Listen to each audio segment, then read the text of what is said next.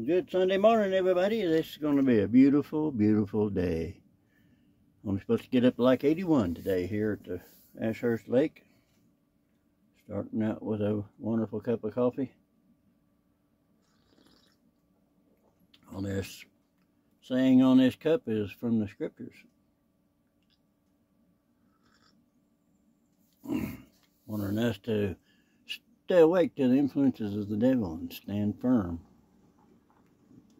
in behalf of God. Jehovah God. I'm a Jehovah Witness, and this is one of the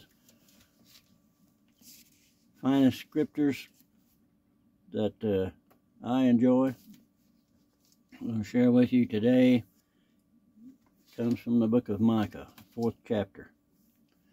And this is a promise for the future. Listen to what this says. In the final part of the days, the mountain of the house of Jehovah will become firmly established above the top of the mountains, and it will be raised up above the hills, and to it peoples will stream. And many nations will go and say, Come, let us go up to the mountain of Jehovah, and to the house of the God of Jacob. He will instruct us about his ways, and we will walk in his paths. The law will go out of Zion, and the word of Jehovah out of Jerusalem. He will render judgment among many peoples and set matters straight, respecting mighty nations far away. They will beat their swords into plowshares, and their spears into pruning shares.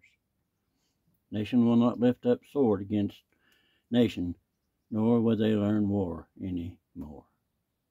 When you think about all the wars that are taking place today, you know this is not happening now. It's got to be a prophecy and a promise for the future. And what a wonderful future it is. So if you want to learn more about that and why we use the name Jehovah, go to jw.org. Type in Jehovah. It'll explain the name.